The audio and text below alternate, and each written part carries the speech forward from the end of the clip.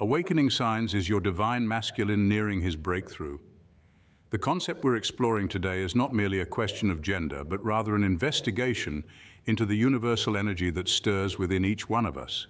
The divine masculine, a notion that has been celebrated and revered in societies across the globe, symbolizes a force of nature that is characterized by strength, valor, and gallantry.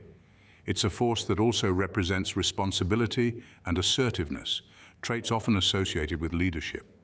When we talk about the divine masculine, we refer to an energy that is inherent in all of us, regardless of our gender or identity. It is an energy that is bold, protective, and unwavering. It's the strength that fuels our ambitions, the bravery that empowers us to face our fears, and the responsibility that enables us to care for those around us. But how do we recognize the awakening of this universal force within our lives? There are two key indicators that may suggest this profound spiritual shift.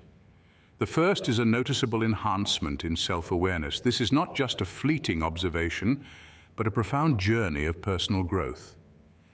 This transformative shift offers a renewed perspective that allows us to realize our true potential, to view ourselves as more than just physical beings, but as spiritual entities with the potential to shape our destinies. The second sign is the embrace of vulnerability. This entails the breaking down of walls that were constructed by ego and fear, allowing us to open up, to be vulnerable, and to truly connect with our emotions.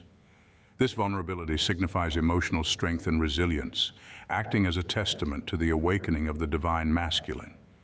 So I urge you to explore within and ask yourself, is your divine masculine nearing his breakthrough? Remember, this journey is one of self-discovery and growth. It's not a sprint, but a marathon. Embrace it wholeheartedly and observe as you metamorphose into a more balanced, resilient, and self-aware individual.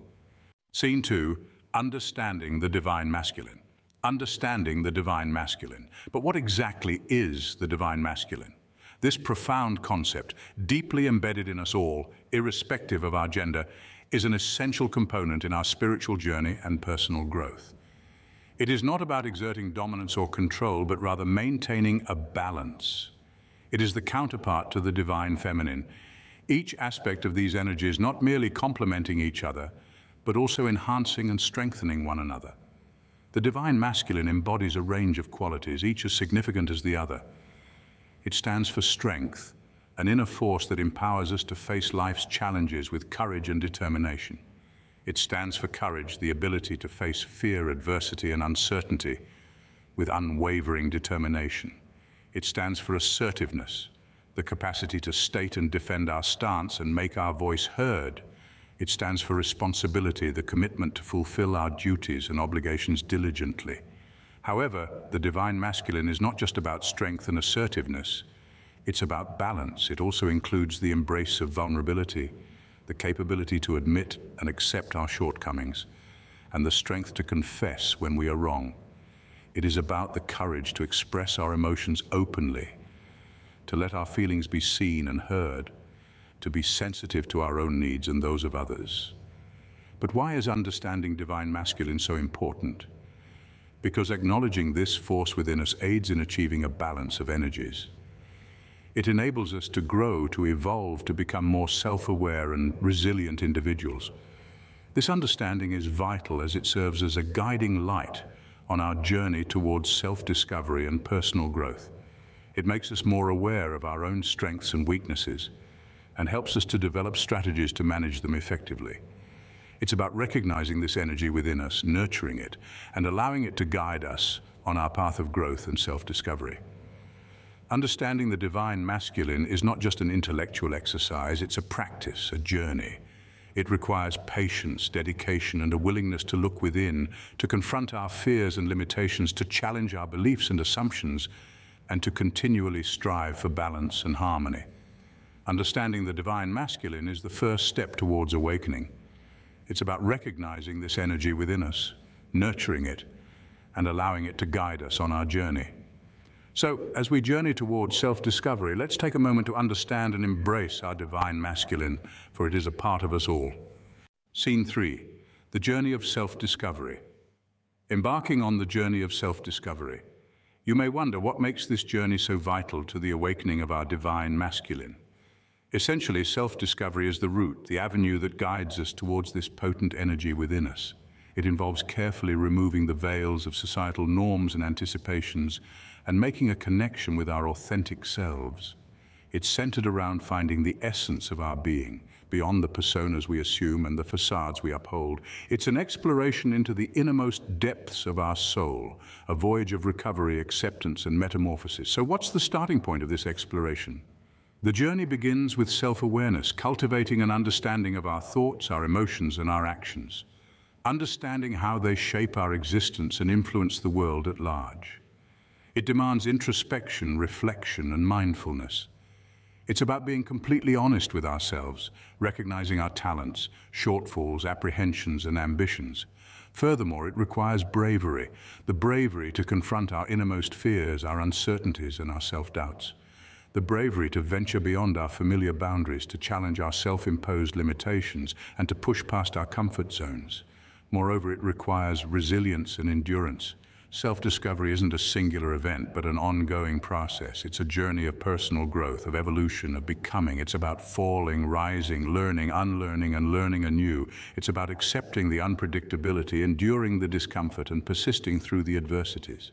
This journey also involves the cultivation of self-love and compassion, understanding that we are works in progress and that it's okay to be imperfect. It's about learning to embrace our flaws and learning to see our mistakes not as failures, but as stepping stones towards growth and evolution. This journey, moreover, isn't a solitary one. It's about forging connections with others who are on the same path, finding solace and support in shared experiences, and learning from the wisdom of those who have walked this path before us. So let's embark on this journey, a journey of self-discovery. A journey towards awakening our divine masculine. Remember, self-discovery is not a destination, but a journey of a lifetime, a journey to becoming the best version of ourselves. As we journey deeper into the realm of self-discovery, we encounter a crucial aspect that many of us often overlook: vulnerability. Vulnerability, in essence, is about opening up, about being honest, about exhibiting authenticity and courageously showing our true selves to the world. It's about daring to expose our hearts, to share our deepest fears, hopes, and dreams that make us who we are.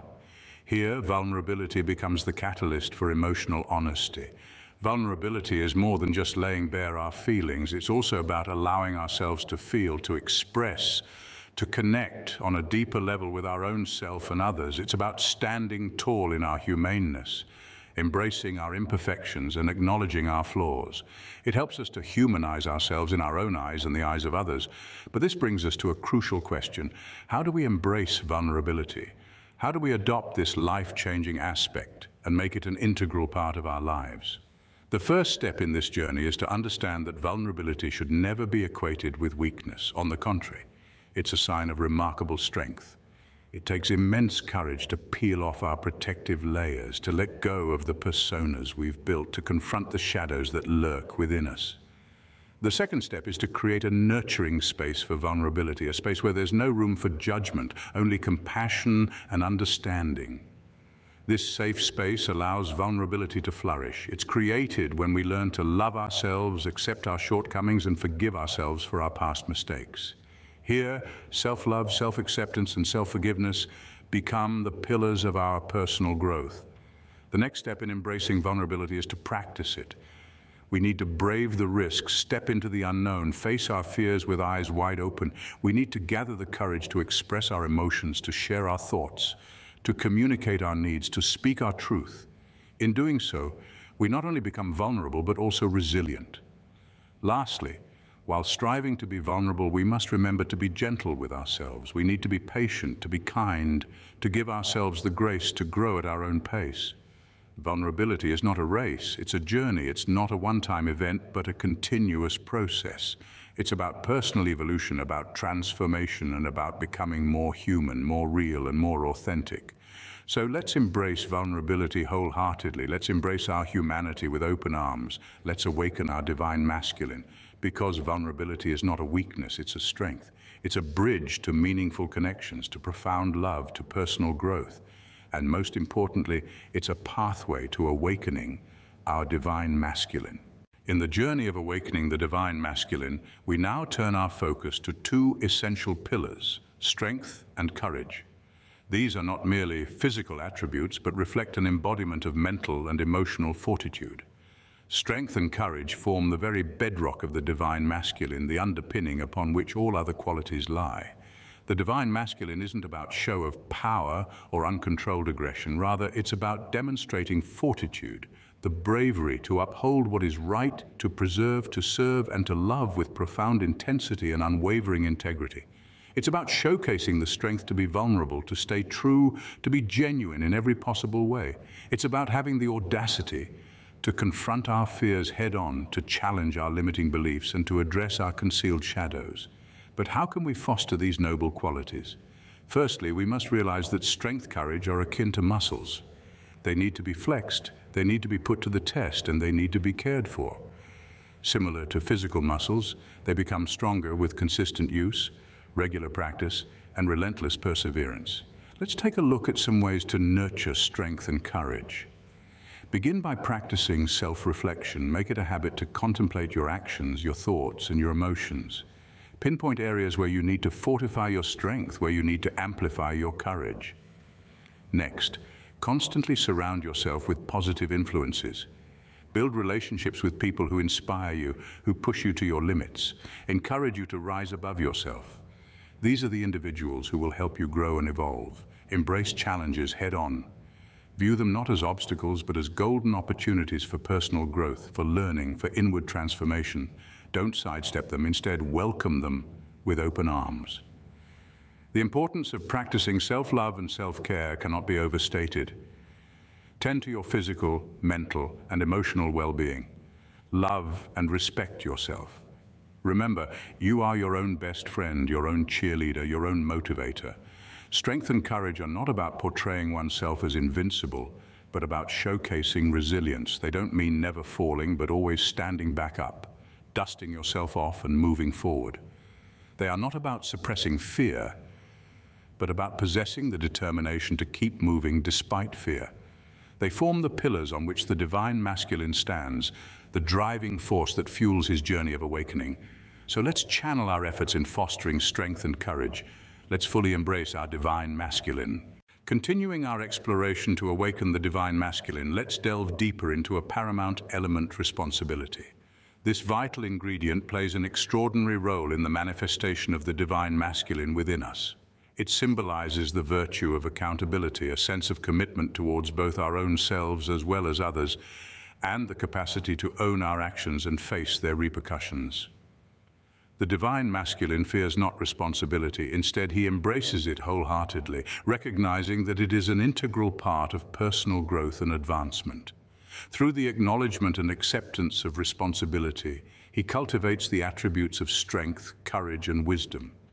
It is by taking responsibility that he learns to navigate the turbulent tides of life, to grow from his mistakes, and to transform into a superior version of himself. But cultivating this sense of responsibility might seem daunting. How do we do it? Let's consider a few guidelines. 1. Practice self-awareness. Be acutely aware of your actions, your words, and your thoughts, as well as their impact on you and those around you. It is only through this clarity that you can understand the power your actions exert on the world around you, ensuring you make decisions conscientiously. 2. Embrace your mistakes.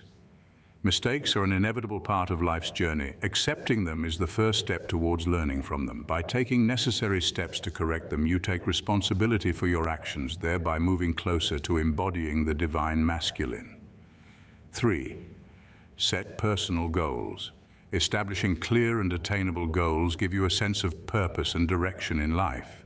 It ignites a spark within you, motivating you to take responsibility for your actions and decisions. 4. Be proactive. Do not sit idly by, waiting for things to materialize. Take charge, make well-informed decisions, and take the necessary actions to achieve your goals.